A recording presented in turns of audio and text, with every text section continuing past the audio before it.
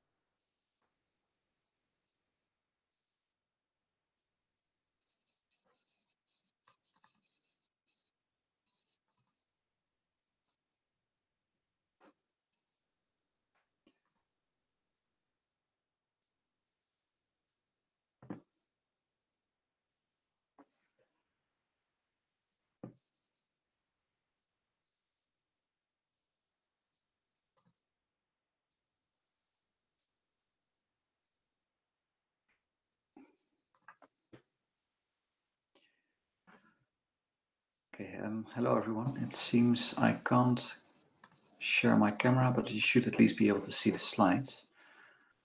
Sincere apologies for the delay. I don't know why the event sharing didn't work, but please let me know when you want me to start. And also please use the chat or something to give a heads up if you can hear me, yes or no.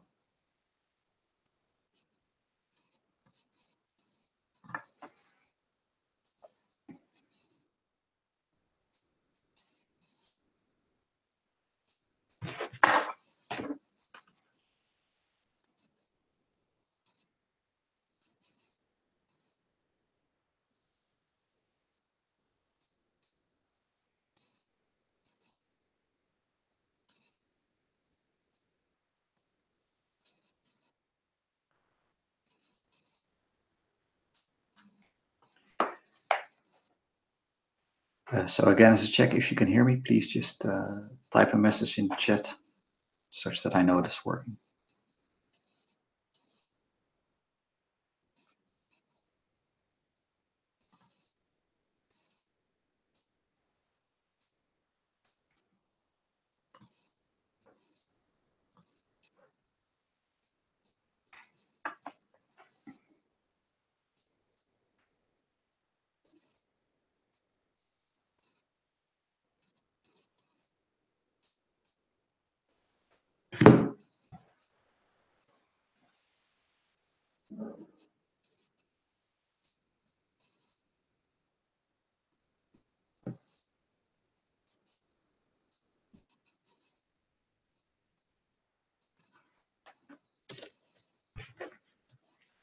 Okay, I see we have a few people signed up. Can anyone just give a confirmation in the chat or anyone? Yeah, so just type a message in the chat if you can hear me.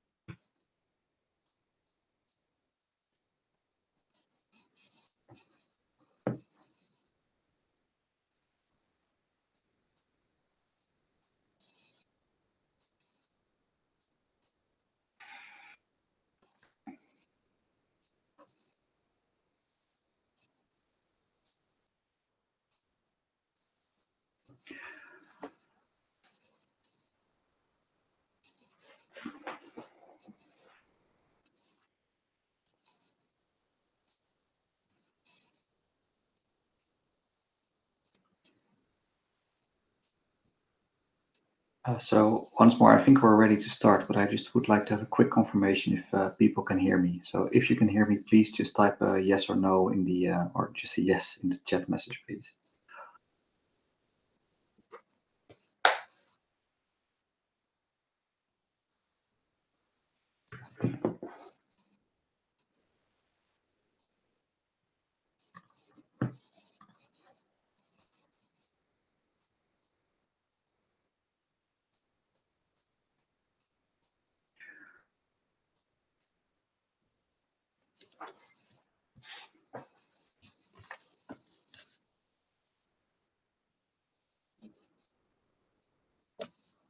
Right, so should I just start?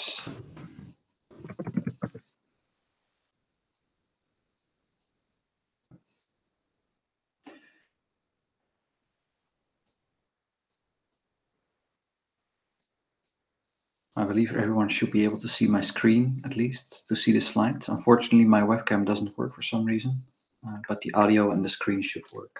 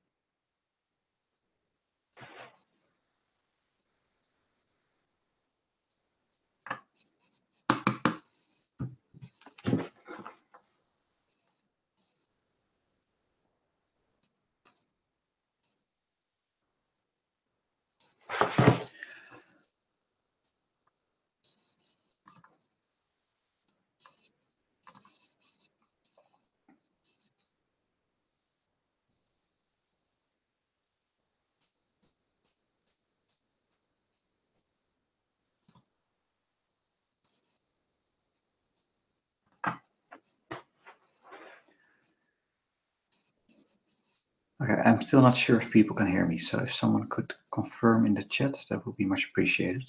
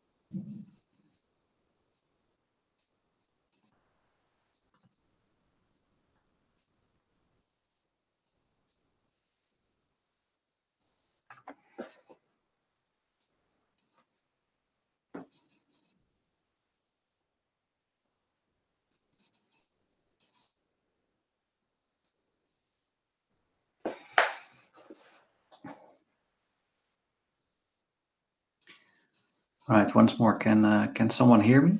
Is the audio okay? If so, please let me know in the chat.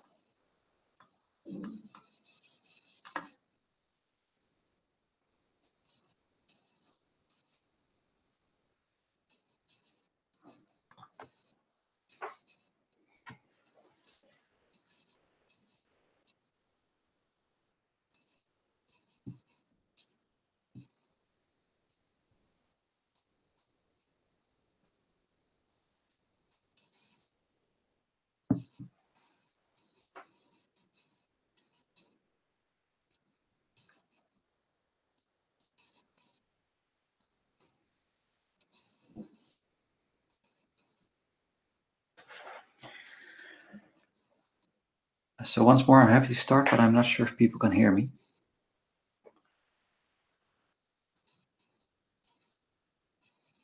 Okay, thanks. Yeah, so I'll just get started. Again, sincere apologies for the delay. I don't know why the other option didn't work, but let me just get started on the presentation. Thanks again for your patience and thanks for joining. So my name is Kevin Bistom, and I would like to share this tonight, finally, better late than never, with you a talk about fractured reservoir analysis.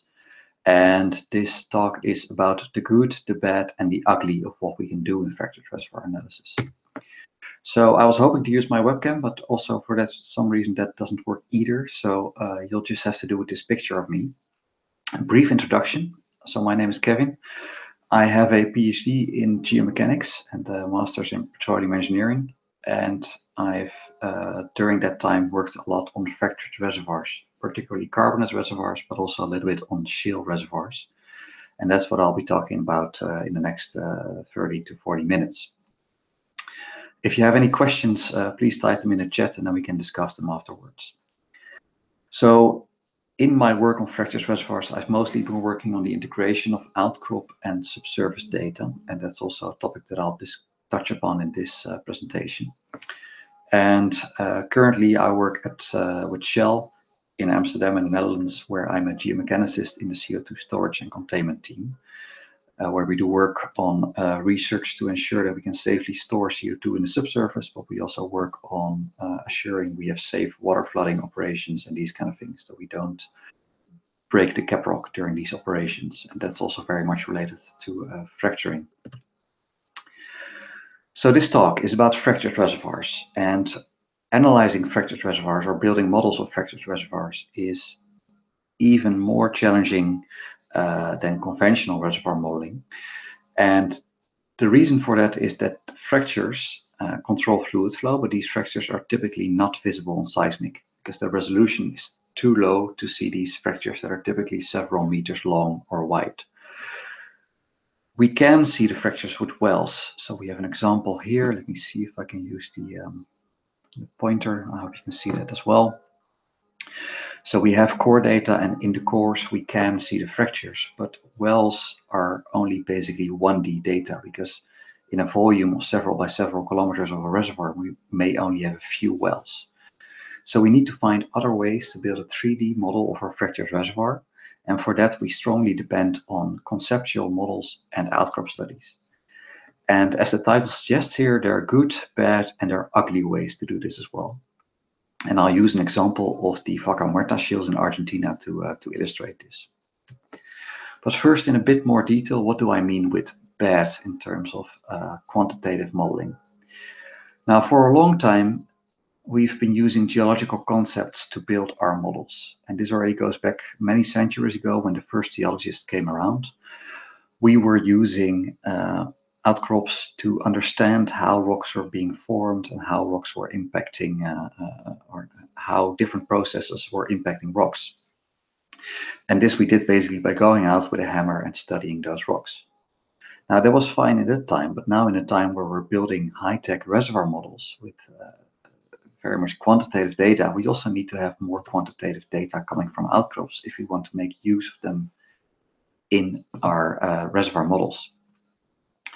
And unfortunately, we're not doing that too much. So we're still going out in the field and we're still measuring fractures by hand, and we're using scan lines and these kind of things to measure the opening of fractures to understand what could be fracture porosity, permeability.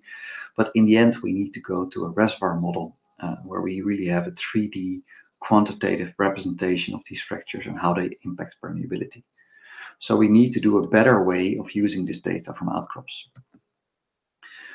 Now, one way to do this is to use, is to use more quantitative models. And by that I mean 3D outcrop models or 3D subsurface models constrained with outcrop data, where we really use large data sets, so hundreds or thousands of fractures that were accurately mapped. And we can use different techniques for that. For example, laser scanning. So here's a device that scans the entire outcrop and then makes a very high resolution picture from that. Then we can extract the fractures from that and use that in our models. And similarly, we can also use drones. So here's an example of a drone. And these drones can, of course, also be used to create 3D models. Yes. Let me just check one thing here. I'm not sure the slides are skipping properly. One moment. There we do the camera actually. Sorry, let me just make sure I'm sharing your entire screen. All right, excellent. Yes. So it should definitely work now. Sorry about that. So we had the good, that was 3D quantitative out models, but now let's talk about the ugly, because we have the good, the bad, and the ugly. What I mean by ugly is that we then use these very nice 3D data sets. And here we go with the pointer again. So we use these very nice 3D data sets, but then we only extract limited information from that and put it in our conventional workflow.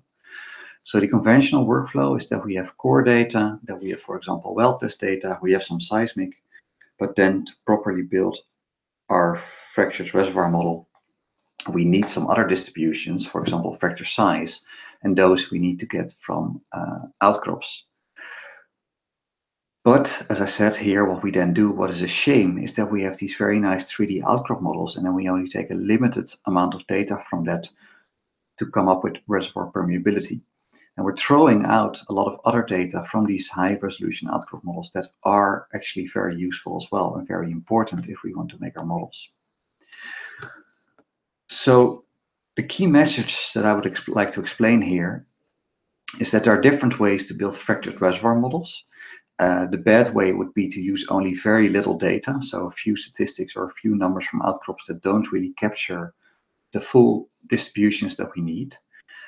Then the alternative way, the good way, let's go to the good way, is to use high resolution large models with thousands of fractures that we can then use to better understand what is controlling flow through those fractures and how can we use that information to build better reservoir models. And the ugly way is to spend a lot of effort on creating these very high resolution models, but then to only extract a little bit of 1D data to fill in the gaps of our fractured reservoir models. And I'll give an example here where we're dealing with a subsurface reservoir where we were doing basically the ugly, and then we changed to doing the good, and that helped us to better understand the reservoir. Now let me quickly skip these two slides and get to the actual example. So what I'll be talking about here is hydraulic fracturing in the Vaca Muerta formation in Argentina. So this is an unconventional play. These are shales that are both naturally fractured and then also being hydraulically fractured. Now these natural fractures alone are not enough to create economically productive wells. So we need to frack these wells to generate a high permeability.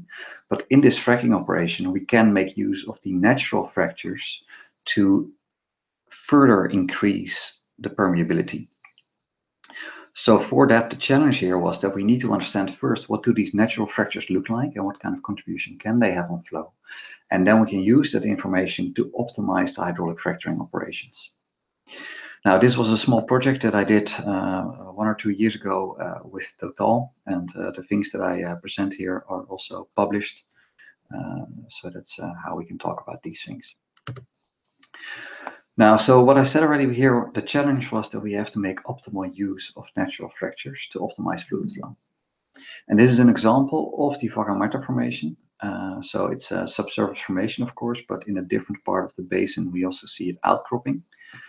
And here's one example, and you see clearly that there are a lot of natural fractures. So you see these orthogonal fracture patterns, and these are the natural fractures that I was talking about that may help us to get an even higher permeability when we do the fracking operations.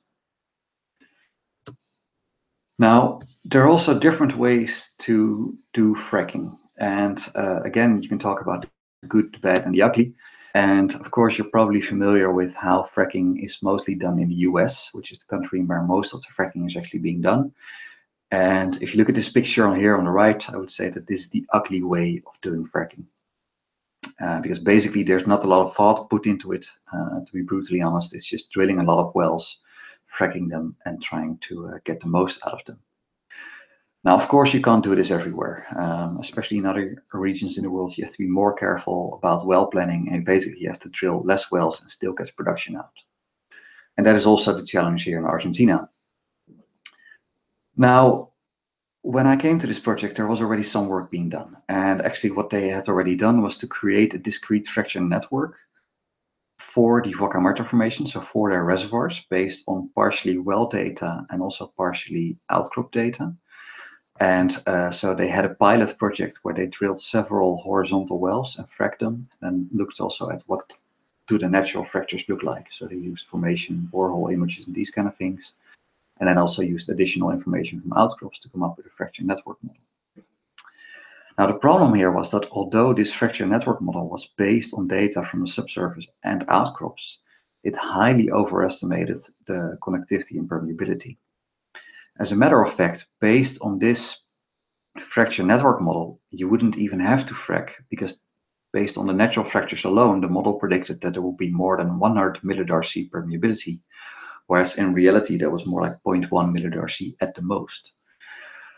So this model was highly overestimating connectivity and permeability. So we needed to come up with different models. And that was the approach that we then followed, was more data-driven. And one limitation here was that we didn't have production data yet. So this was a pilot project where they only fracked 2 or 3 wells, and only just to see, to do some well tests, but not to actually produce from them yet. So we didn't really have production data, but we did have other data. And most notably, there was microseismic. So during fracking, they were measuring microseismic events. So here you see a cross-section of the seismic, you see the wells, and you see here point clouds that represent the microseismic. And here you see, similarly, you see a top view of one of these horizontal wells, and you also see the microseismic events around it. So that was one data source, and the other data source, what they did was interference tests. So they were doing fracking in one well and then looking at changes in pressure or permeability in the other well. And that information was what we then used to constrain our models. And we also knew in terms of fracture permeability that before fracking that there was a natural fracture network, but it was not contributing to flow. And during fracking and after fracking, we saw a significant improvement in fluid flow, of course. And so we do have some permeability data there that we can use to constrain our models. So the approach that we followed here, because there was not so much production data, but there was mechanical data, so geomechanical data in terms of the pressure in the wells and the microseismic, is that we could do sort of geomechanical history matching, making use of the subsurface data, but also the outcrop data, to come up with a improved model of the natural fractures that better captured all the data. Now, let me give you, I'm not sure how familiar you are with this area, so let me give a little bit of an introduction. So the Vaca Muerta Formation is in the Neuquén Basin in the west of Argentina, close to the border between Chile and Argentina. And the area that I'm focusing on here is, the acreage that I'm focusing on here is located here in this red box. And here we are in the Vaca Muerta Formation, which is divided into two zones. So there's a zone with low TOC, so organic content, and high TOC, and the high TOC zone has more than 10%, I believe, yes. So there's a very high potential here in terms of recoverable volumes, because we're talking about a very thick formation with a high organic content, so a high potential volume. And the porosity is actually pretty high, but it's all very much scattered around the pores. So in terms of, there's a high porosity, but permeability is actually in the order of nanodarcy. So without any fracking, there's no flow. And if we frack, we have an effective permeability after fracking of around 50 millidarcy. What is furthermore interesting here is that the best practices that we learned from these shales in the US do not very much apply here. And that is mostly because these shales in the Vaca Muerta Formation are actually more limestone-rich or carbonate shales. So they're not so ductile as the shales in the US, but they're a little bit more in between a carbonate and a shale in some areas. So because of that, we don't really know what is the ideal frac size and what is the stimulated rock volume when we do the fracking. And of course, because fracking operations are very much expensive, this is what we want to optimize before we actually start doing fracking on a very large scale. So as I said, there's been a pilot project, and that's indicated here. So this is a map view from Google Earth, and there were several horizontal wells drilled from one well pad, or several nearby well pads. And a few of those wells were fracked, microseismic was measured, and that's a data set that we can use to constrain our models in combination with some outcrop data. And the main thing, the main conclusion that was derived from these initial pilot tests is that there was quite some heterogeneity, and that is not expected, because usually with shales we hope that the material is fairly homogeneous, but we saw different things. So first of all, this is again a cross-section through the seismic. You see this horizontal well that was fracked, and nearby there was a vertical well, and of course the vertical scale here is highly exaggerated, I think 5 times. So the horizontal well was fracked and the vertical well was used as a monitoring well. And here you see the points here. These are microseismic events that were measured or observed during the fracking. And we see here the first stage of fracking created microseismic events going up several 200 meters. So very high vertical connectivity, whereas the second fracking event, which had the same amount of fluids, the same pressures, etc., was more confined vertically. So you see fewer microseismic events, and you almost see no microseismic events here. So that is already an indication that there's some heterogeneity, because our frac here is less effective than our frac here. Now also, when we look at a map view, we see a similar kind of view. So this is a top view of a horizontal well that is being fracked. Another horizontal well that is not being, that's not relevant here, and a vertical well.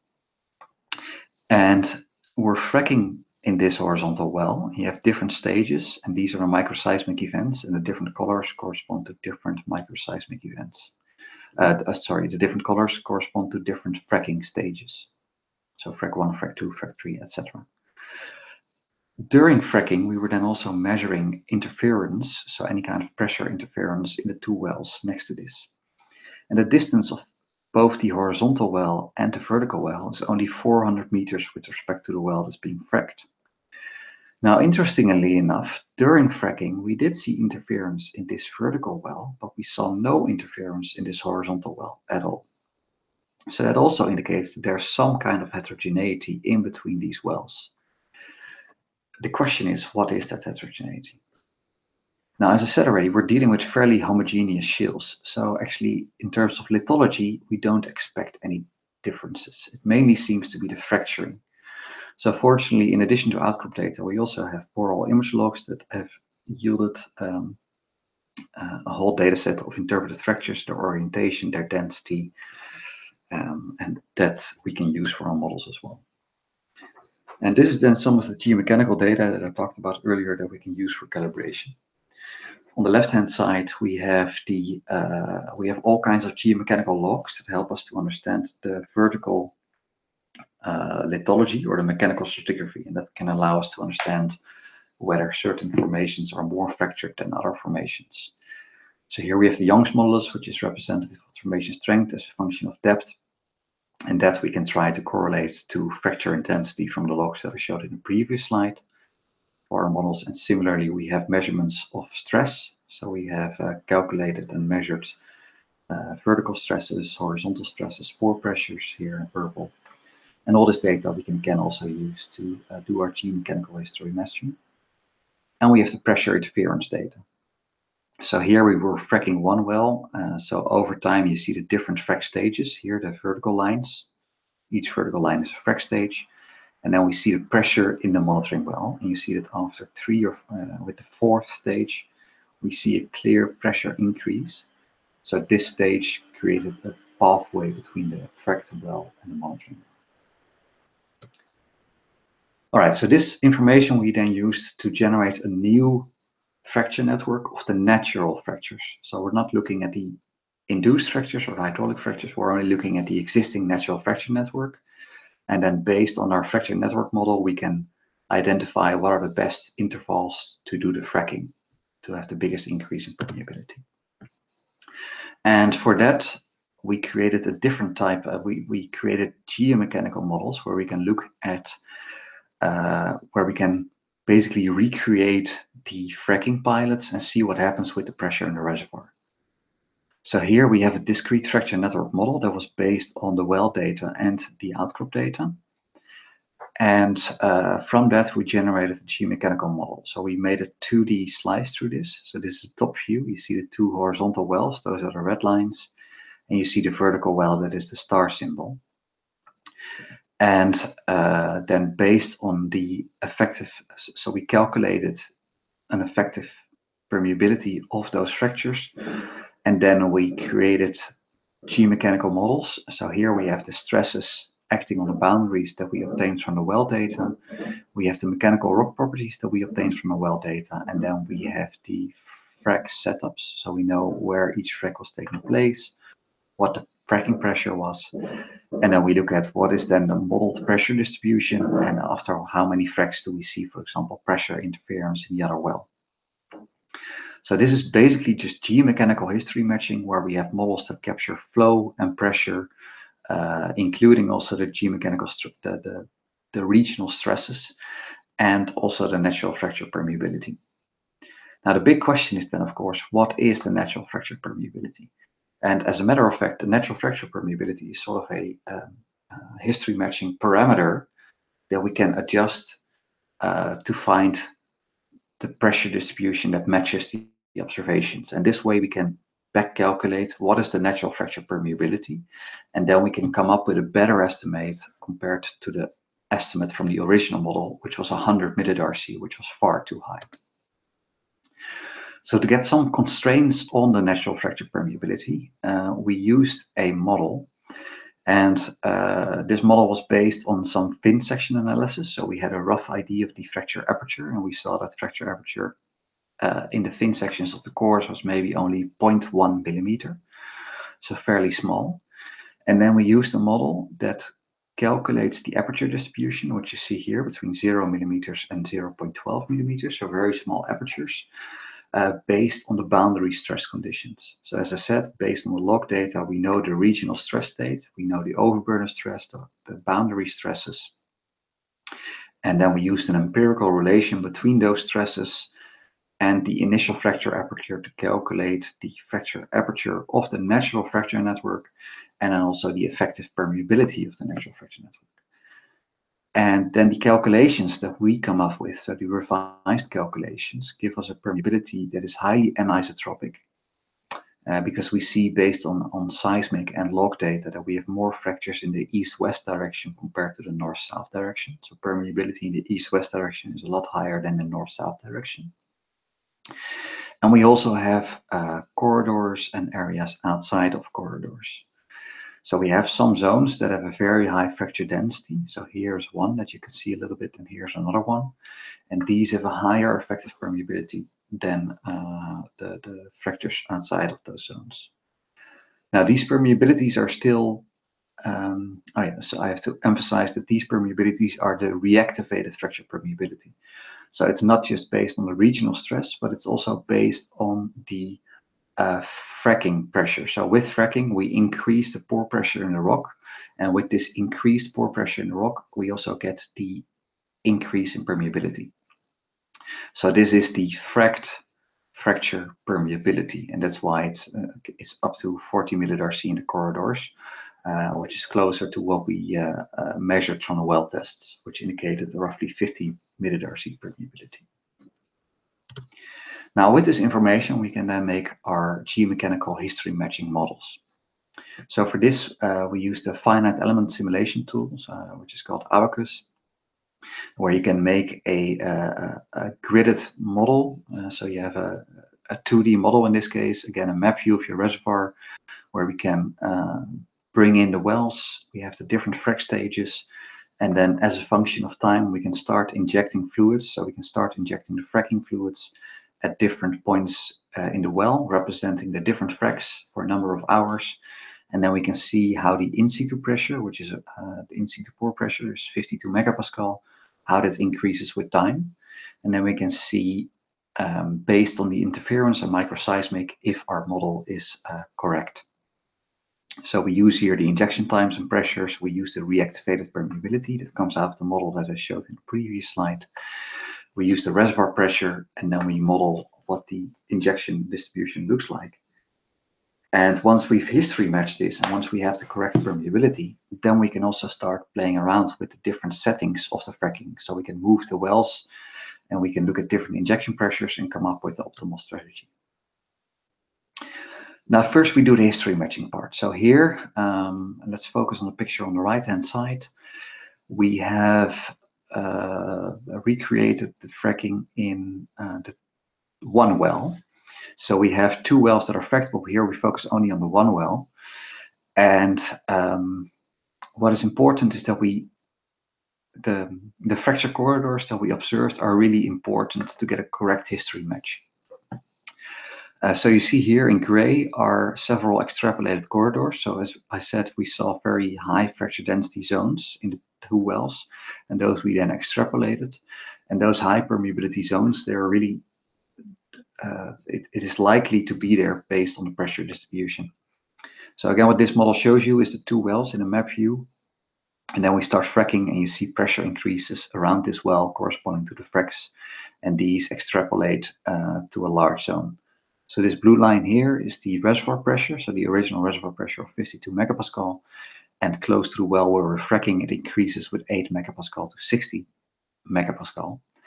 And then you also see that along the fracture corridors, you get a faster increase or a wider spread in your pore pressure increase. And that is also shown in an image here. So here again, we're fracking one well. And you see the different stages. So you start here in the south and we move upward. And now we start fracking the second well here as well. And with each frac, you see that the pressure in the reservoir increases and the area in which the pressure increases is also extending. So you see that after fracking the two wells, we have a large zone that is completely fracked. And similarly, so let me see if I can start that again.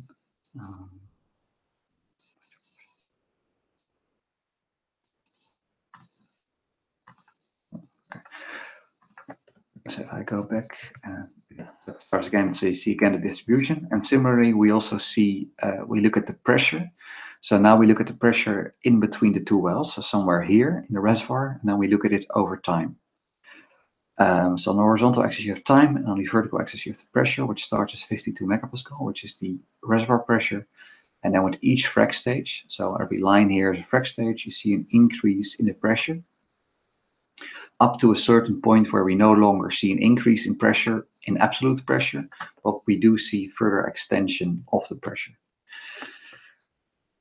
Now these kind of models we can then compare with the data that we have. So you may remember earlier on I showed that we have the microseismic and the pressure interference. So we know for this well, which we fracked into 10 stages, or actually 9 stages, one failed. So we have the 9 stages, and we saw that after 4 stages, we started seeing pressure interference in the vertical well that was close to that. And that's this profile again. So you have the 4th stage, which was this stage here, and you see the pressure interference here. So we know that those two wells were in communication. But we also know that there was another horizontal well very close by that didn't see any pressure interference. So again, no interference. And this, we believe, based on these models that I was just showing you, we believe that this is related to the fracture corridors. So we did see in this well number B, well B, we saw two fracture corridors. There was one observed here, and there was one observed here in the well. And again, that you see that based on the horizontal well trajectory, you see an increase in density. The box should be a bit more to the right, but here you see an increase in fracture density indicative of one of these fracture corridors. Now also in well C, we also saw 2 fracture corridors. And well A was also likely close to a corridor. Now the big question is, of course, because we can only see those corridors in the wells, we do not know whether these corridors are actually communicating in between the different wells. And our base assumption was that they would be continuing from one well to another. But the pressure interference, or more likely the lack of pressure interference, actually indicates that it's more likely that the corridors in this well are very small and not connecting to other wells, whereas the corridor here is very large and is connecting these 2 wells. And that's why you get pressure interference in one well and no pressure interference in the other wells. So we've tested this with the models, and indeed, if you stop the corridors here, then the pressure distribution is very limited here. Whereas if you still have a permeability pathway here, you do get the pressure interference here. So of course you need more well data, or you need maybe to drill a well in between here to validate this further. But the models at least explain why you get interference in one well and not in the other well. Now, once you've done this sort of history matching, you can then also start to look at optimizing your fracture, your hydraulic fracturing strategy. So, for example, we can look at the spacing between wells. And in the pilot project, we used 400 meters horizontal spacing in between wells. And then you see here in the picture on the left-hand side, you see the pressure distribution after fracking. So you see this is the in situ reservoir pressure. And in this entire area within those lines, we have increased the pressure thanks to fracking. And you also see that the maximum pressure is around 56 megapascal, measured here in this point in between the wells. So you see here, during the fracking of the 2 wells, you see the increase in pressure up to 56 megapascal. Now, if we then double the well spacing to roughly 800 meters instead of 400 meters, then you see that the pressure increase, the maximum pressure increase, is still close to what it was for the 400 meter spacing, but the area in which we've increased the pressure, so in which we have reactivated natural fractures as well, is larger compared to this one. And that's what you want. You don't only want to increase pressure, but you want to increase pressure in the largest volume possible, so the largest simulated rock volume. And that's also shown here. So here again, you see the injection pressure as a function of time. So you do see that the absolute pressure is a little bit lower than what it was if you have the wells closer by. But on the other hand, you do have a larger stimulated rock volume, and that's in the end what you want. And similarly, you can also see that in the 400 meter case, you see flattening off of the curve, whereas here the injection pressure is still increasing. So what you could do here is actually prolong the fracking time in the 800 meter well to come up to a similar pressure increase as what you had for 400 meter well. So here there's a potential for larger well spacing in combination with longer injection times. Now, this is a bit of a complicated picture, but again, it shows a range of parameters that you can change in the fracking, and you can see the different impacts. So on the left-hand side, you see the two wells that we did these simulations on. So you have well number B and well number C. So these are original two wells. And what you see around here, these contour lines indicate the stimulated rock volume, so the extent of the stimulated rock volume for different fracking policies. So to take one example, in the default case, we were doing 2 fracs per stage for fairly long injection times. And if you do only 1 frac, you see immediately that your stimulated rock volume will become a lot smaller. So this line is for 2-hour fracs, for 2 fracs per stage, and this is for 1 frac per stage. And then, of course, your stimulated rock volume decreases. And on the other hand, if you increase the spacing between wells, then you get a very large stimulated rock volume because there's just more area you're stimulating. So with these simulations, you can do different sensitivity studies and then look at what is the maximum pressure increase at any given location, which is the plot here on the left-hand side, and what is the extent of the stimulated rock volume, which is the plot on the right-hand side. And this way, you can then really start optimizing your fracking strategy. Now, the last part that I want to talk about is the vertical connectivity. So one thing that I didn't talk about earlier, or didn't explain, is why did we see the difference in vertical connectivity in the different fracking stages. So just to refresh your memory, we had a horizontal well here that was being fracked. And here you see the microseismic events, and you see that for one frac, there's microseismic events in an area of 200 meters vertically, whereas in the other, the microseismic events are much more limited, and this indicates that your frac is a lot less effective here as well. And that is likely related to the rock properties of the Vaca Muerta formation. So as I said, this is not a conventional shale because there's a lot of calcite in there. And there's also a lot of thick calcite layers in there. So these are called beef features. And these are thick calcite veins, so they can be up to several centimeters thick. And these may actually impact the vertical connectivity of the rock. And in addition, there are also ash beds. So volcanic eruptions have created centimeter thick layers of very fine-grained ash in the rock, and that also creates heterogeneities in the rock. So the question is, can these features, so these beefs and these shale layers, can they stop the vertical fracture growth? So can it be that there may be some beef features over here that stop the vertical fracture growth? Now, again, to investigate this, we can use these geomechanical fluid flow models. And now, instead of map view, we're now looking at a cross-section. So we have here a vertical well that is being fracked, and then we have a 20 centimeters, so they can really be thick layers, a 20 centimeter thick layer of these calcite beefs in there. And then we start injecting just below this point, and we see what happens with the injected fluids. So we have our stresses, we have our vertical stress, we have a model that's 30 meters thick. So this cross-section here is the same as this. So this is a cross-section where we have the vertical stress here. It's 30 meters thick, and then we have this injection point over here.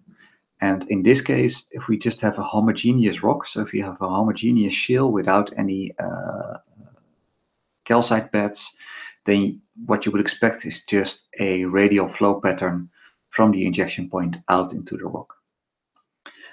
Now here's then an example where we have such a beef layer. So this is again the result of a mechanical model.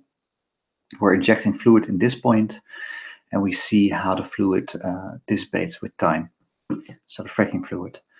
So here we have the beef layer, and we do see that fluids can still propagate through this layer. So we can still see some pressure here, some pressure increase here, but it's a lot smaller overall than here because we need a lot of energy. So a lot of fracking energy is actually being wasted by trying to break through this beef layer.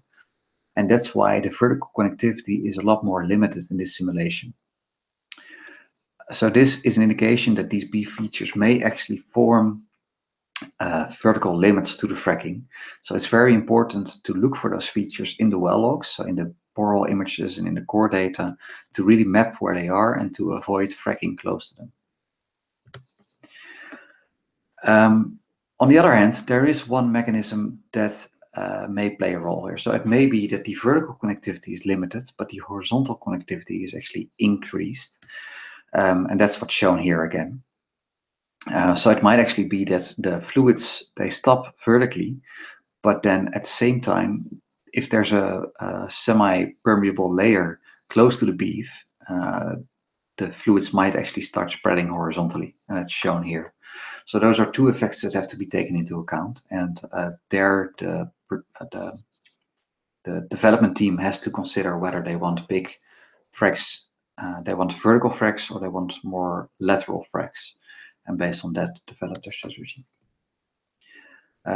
This I'll skip. It's just a slide about the importance of the vertical resolution in your model.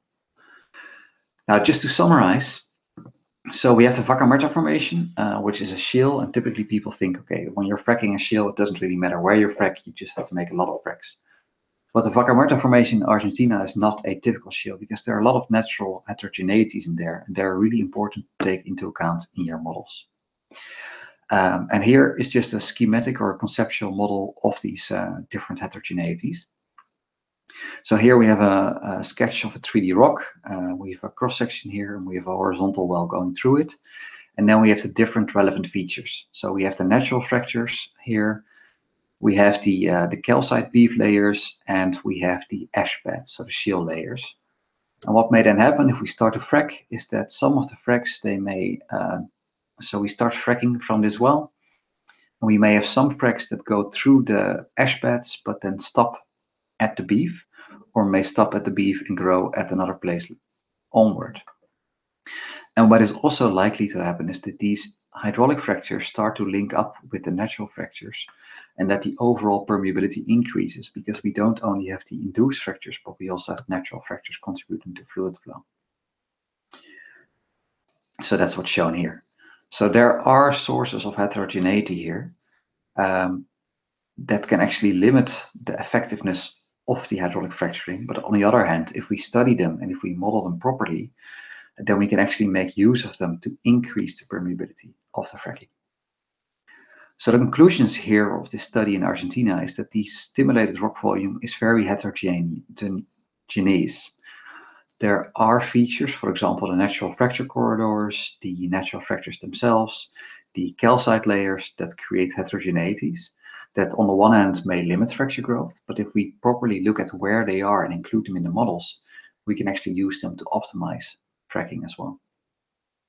So the highest well connectivity, the recommendation is to make these wells perpendicular to the fracture corridors to try and connect the different fracture corridors.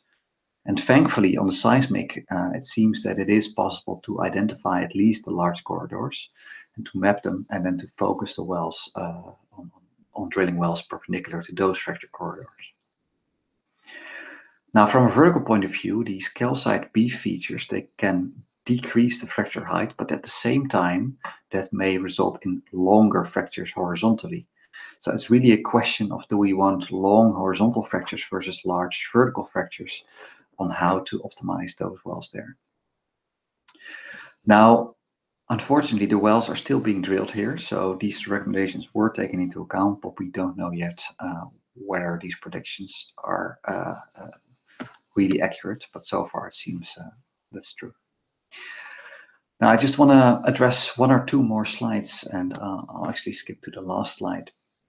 So I've shown a range of models, but it's still difficult to calibrate them. So here we were using microseismic data to calibrate the models, but we ideally want to use production data to calibrate the models. And what is nice about these hydraulic fracturing operations is that with time there will be a lot of fracture of wells that are producing and generating permeability data and well test data. And this well test data is very important to try and constrain our fracturing models. And here's one example of how to do that. So well tests, so here we have a typical well test profile. We have the pressure derivative on the vertical axis, the time on the horizontal axis, and then we can actually identify the impact of fracture flow from these curves. But the problem is that this curve can represent all kinds of heterogeneities. So in other words, these curves are not unique, and there may be very many different configurations of the fracture network that create such a curve. So what we're doing now is to create a lot of different fracture networks, or to actually create fracture, or to take fractures from outcrop models, and then to create synthetic well tests. So we have a flow model. So this is a grid here that you see the fractures in red, and then we can put the wells in different locations, either in the fractures or close to the fractures. And then we can start to see what these well test profiles look like and try to define relations between a given well test profile and a given fracture network arrangement. And this way we can use production data, particularly well test data, to also better understand what our fracture networks look like in the rock. So the key takeaway message is that fractured reservoirs are notoriously complex. Fractured reservoirs, because they cannot be properly seen, you cannot see the fractures on seismic. Well data only gives you a very small view of the fractures. You need to have other sources of data to constrain your models. And outcrop data is very much valuable, but you have to be very careful because outcrops are never perfect analogues to your subsurface reservoir. So you need to make sure that you create many different model realizations and that you properly calibrate them with as much data as you have available. And that doesn't just have to be production data, that can also be, for example, microseismic data, pressure interference data, or other geomechanical data. So you need many detailed models and then understand the conceptual learnings that you can get from these models and apply those learnings to your reservoir flow model. And hopefully that will yield some better results. So with that, I hope it was all possible to follow everything. Again, my sincere apologies for the delay, but I still hope that it was an understandable and useful lecture.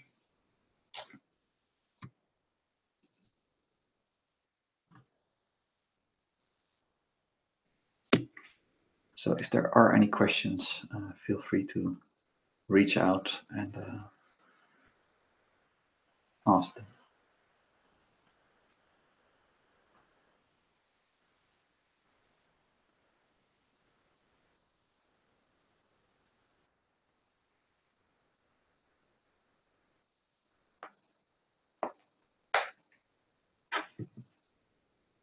And if not through here, you can always send me an email if you have any other questions.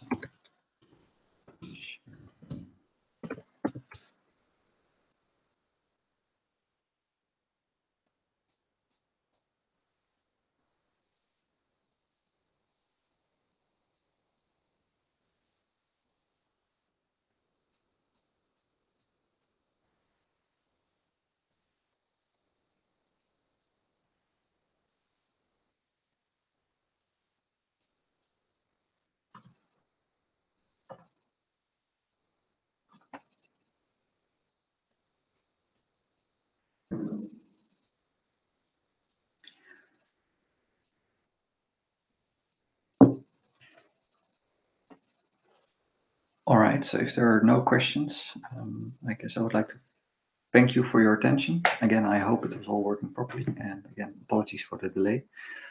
If you have any questions, feel free to drop me an email and happy to discuss further. And thank you very much. And I wish you all a nice evening and a good weekend.